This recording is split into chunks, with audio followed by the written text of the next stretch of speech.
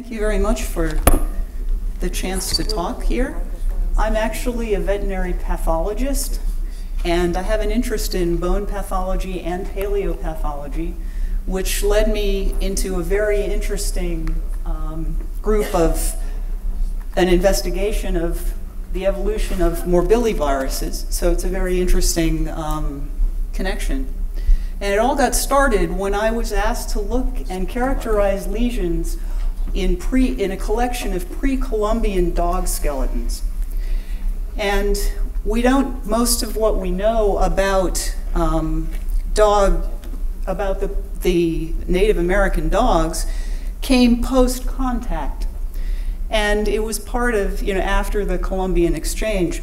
And one of the comments at the time was that some of the Native American dogs were fairly quickly replaced with European dogs. So, studying disease, I said, well, was it because of a disease? And an obvious one to look for, which conveniently leaves lesions in teeth, was canine distemper. So I started to investigate that as a possibility. But first, let me tell you a little bit about morbilliviruses, or just remind you of some of them.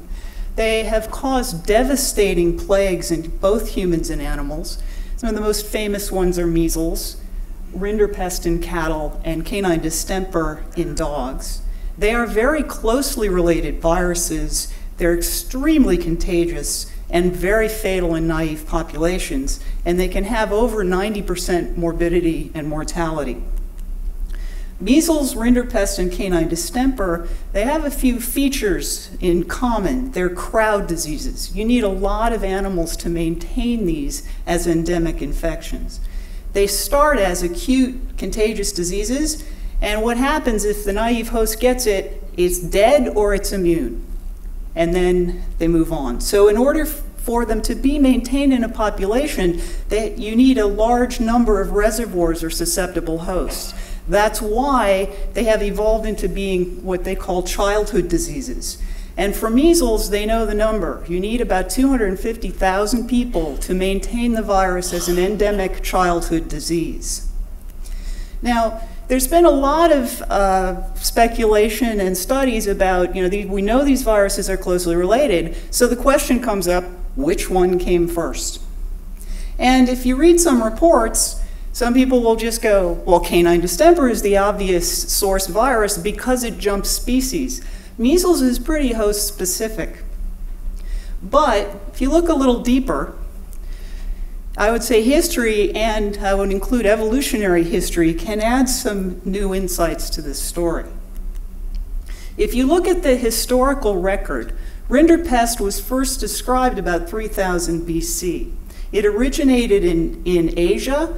Epidemics followed the military campaigns, and it was actually the disease that started the founding of the first veterinary school in France. Again, there were large epidemics. It spread to Africa in the 1800s, and in 1999 there was a vaccine that came out, and the disease was eradicated. Only in 2011, it's only the second disease ever to be eradicated, second to smallpox. If you look at measles, measles was definitively defined about 900 AD by, it wasn't described in the Bible or by the Greeks and Romans, and there was a Persian physician who definitively separated measles from chickenpox and from smallpox. And they've also done some Bayesian analysis that suggests that measles and rinderpest separated around the 11th to 12th centuries. Canine distemper, first described 1742. It was described by a Spanish scientist and colonial administrator who was traveling in Peru, and he made some interesting observations about it. He said canine distemper can present with neurosigns, but he said the neurosigns in canine distemper were different than what you saw in rabies, that it was commonly, you saw it in puppies in their first year of life, but if the dogs recovered, they never got it again. These were very accurate observations of canine distemper. He mentioned it was common in South America. He had not seen it in Europe. Was unknown in Europe, and then he also described an epidemic in New Orleans in 1766. So if you look at the historical reports from, let's say, 15 to 1800, you can see that rinderpest and measles epidemics are going through. Measles epidemics are pretty common in South America in the 1500s. There's no record of canine distemper until the 1700s, and then you start to see epidemics. And if you look at the history of canine distemper in 18th century Europe, you see a pattern very similar to a new pathogen in a naive population. It first hit Spain in 1760, and there were reports it killed 900 dogs a day. It then spread throughout Europe, and it acted very much like a new disease in a naive population. And then it was also noted that the mortality decreased over time, all features of a new disease. The scientific response at the time, a lot of people were interested in this. They saw the disease, they felt the disease had come from South America, from the New World, and they also noted that canine distemper had been common in South America before it showed up in Europe. And then there was a Nobel laureate who said canine distemper came from humans, and he said it was a virus that was adapted to humans that jumped to dogs. And oh, by the way, how do you treat it? You give the dogs the blood of their owners. And it turns out that measles virus cross-reacts with, or antibodies to measles cross-reacts to canine distemper. Also, those of you who've probably heard of Edward Jenner, you probably didn't know that he wrote a paper on canine distemper in 1809. And he said that canine distemper was now universal, but it had only been described in the middle of the 1700s. It was similar in features to measles or smallpox. It was not a new zoonotic disease. And he also tried to use his smallpox vaccine to protect dogs, but didn't work. So it looks like canine distemper came from South America. So then the question is there any paleopathological evidence of canine distemper in these pre-Columbian dogs?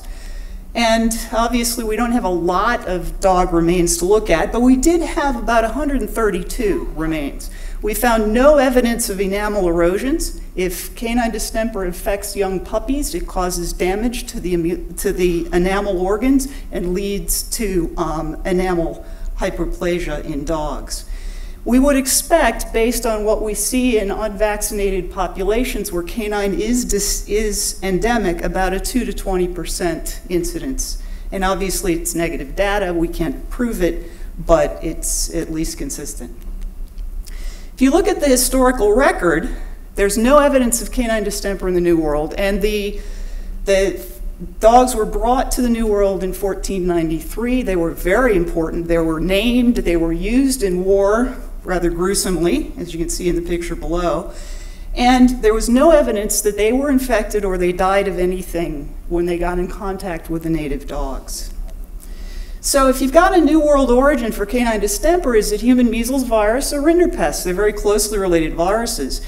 And again, there's very high sequence homologies to both rinderpest and measles, and they're also monoclonal antibodies cross-react. So this means that it's extremely unlikely that canine distemper came over with the dogs when humans migrated into the New World. To have those viruses separated for that long and still so similar is really not likely.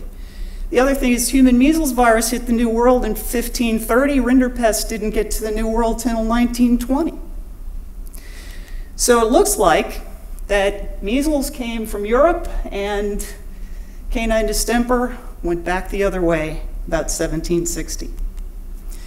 So if you look at the evolutionary or ecological factors that might have helped facilitate human measles jumping into canines, what were they like in that time? And if you consider the epidemiology of canine distemper, it's a direct contact disease. It is a crowd disease, as I pointed out, and there's been studies saying that the wild packs are too small to really maintain it as an endemic infection. What happens with dogs, and this is a factor in domestication, is they think the dogs came to the garbage dumps. So you then had larger clusters of dogs showing up. And to back that up, there have been studies looking at canine distemper in small populations or villages in Africa. And what they found, they were looking at villages outside the Serengeti because lions were getting canine distemper, and they found the dogs in the large villages were maintaining the virus as an endemic infection, but the dogs in the smaller villages were not. So it came through as an epidemic virus, which is a similar pattern to what you see in wildlife. If you look at human and canine migrations to the New World, there are about 3 waves of migrations. The date is constantly debated, but it's around 14,000 years ago. As small groups with dogs, there were not large enough canine populations, even coming with humans at that time, to maintain canine distemper as an endemic infection.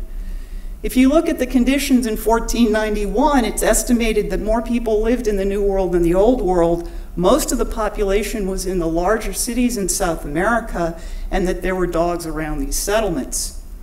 So what about opportunities for jumping?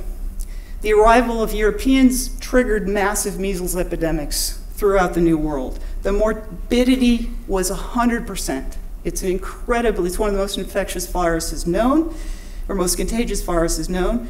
And a lot of times it just completely disrupted the social features, and there was no one to care for the sick. And you had dogs around eating the sick. I have a gruesome picture at the bottom showing the conquistador feeding a sick baby to his dog. So we don't know if it had measles, but it could.